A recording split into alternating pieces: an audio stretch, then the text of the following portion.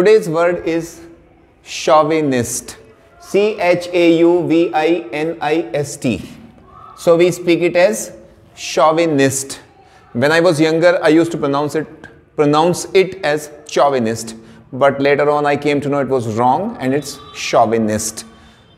English being an irrational language. So the meaning of chauvinist, as we all know, is a person who is unreasonably or excessively or obsessively proud of their affiliations. The word their has been used to make it gender neutral. So it applies to both male as well as female. So rather than writing his oblique her, we write their. So someone who is unreasonably proud of their affiliations, for example, a male chauvinist, someone who believes that the male are superior to female, or a female chauvinist, the opposite, or a national chauvinist, someone who believes my country is superior and the best compared to other countries, a linguistic chauvinist, one who believes my language is superior, regional chauvinist. There could be many types of chauvinists, like class chauvinist, etc.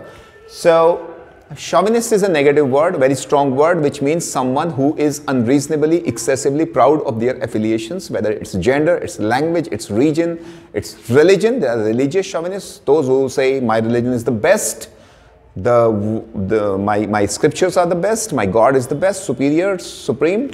So they are all chauvinists, right?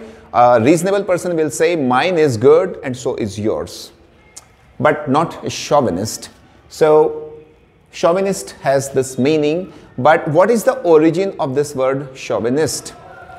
Well, let me write a name here.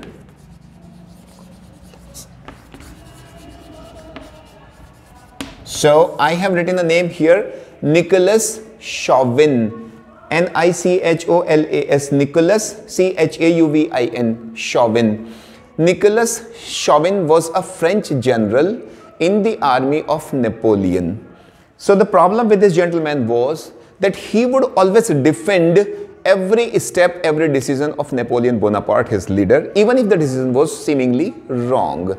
So this man was always, every moment, defending his general. So from his surname Chauvin originated the word chauvinist, someone who always defends whatever belongs to them, even if it is not reasonable. So that is the word chauvinist.